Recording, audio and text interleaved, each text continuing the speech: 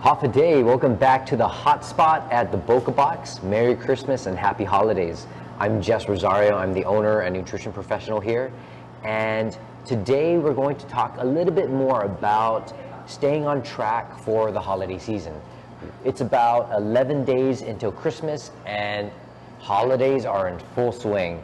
I know, just like me, I know you guys are going to parties, you guys are having Christmas work gatherings, there's Christmas presentations and programs and all of that going on. It's kind of crazy because Christmas and the holiday season is kind of the busiest time of the year for us. So many things going on. Last week we talked about 10 tips that you guys can kind of do to stay on track with your health and with your weight loss journey. But I wanted to take a little bit different approach to that.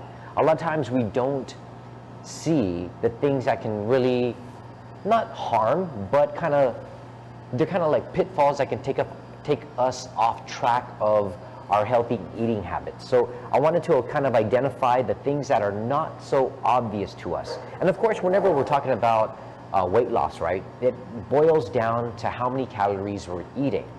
And the most obvious thing people do when they're trying to watch their calorie intake is they will go to the party or the gathering and be like, oh, I'm just gonna stay away from all the desserts. But you know, we gotta be real. Everything's always about balance, right? And balancing out how much you're eating, how much dessert you're eating, and trying a few things here and there, but not overdoing it.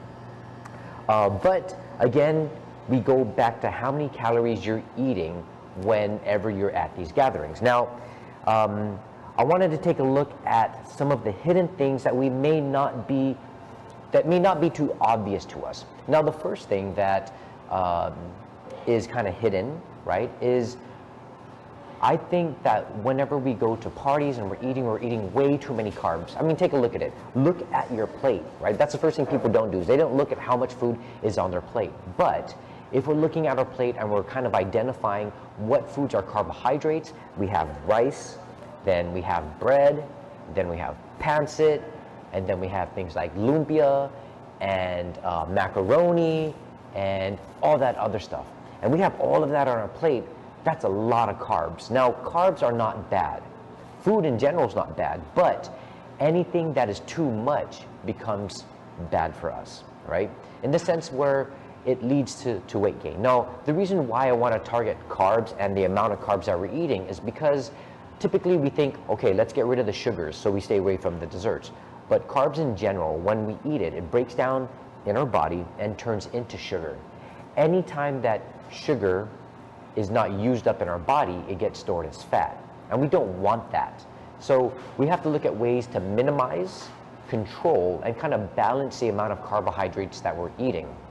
So again, be balanced about your approach. If you want your rice, if you want your pancit, if you want your mac and cheese, your breads, take smaller portions, or kind of just like me, I'm not a big rice person, but I'll do like a little bit of pancit, maybe a piece of bread, and that's about it, right?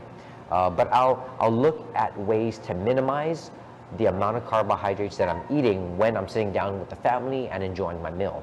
Again, you have to enjoy the meal. You have to be balanced about that approach. So don't restrict yourself, just minimize, enjoy the food that you're eating, but control the amount of carbohydrates that you're putting on your plate. On that same note, right, we're talking about carbohydrates, we're talking about sugars. The other thing that people usually are not aware of that can lead to increased calorie intake is the beverages that they're drinking. I know at the fiesta tables and the parties, we fill our plates up and then we look at the cooler and we're like, oh, I'm gonna grab a diet soda because I'm on a diet, right? But if we're drinking soda, which I kind of stay away from, right? Usually, lately I've had maybe like a can in a week or so, but well, that's a topic for a different time. But try to stay away from sodas, which are they're very rich in calories, but they're not rich in nutrients. You really don't get anything from drinking soda besides sugar and calories. So kind of limit the sodas that you're drinking. Also, juices tend to have lots and lots of sugar added to it. So be careful about the juices that you're drinking. Now, We don't typically see juices on the table, but if you're at brunch, if you're enjoying some, Christmas breakfast with your family, you're going to be drinking, like my family, you're going to be drinking some mimosas. And a lot of times you'll put juice into the mimosas just to give it a little bit of flavor, but the amount of alcohol that you're drinking combined with the juices kind of add up, right?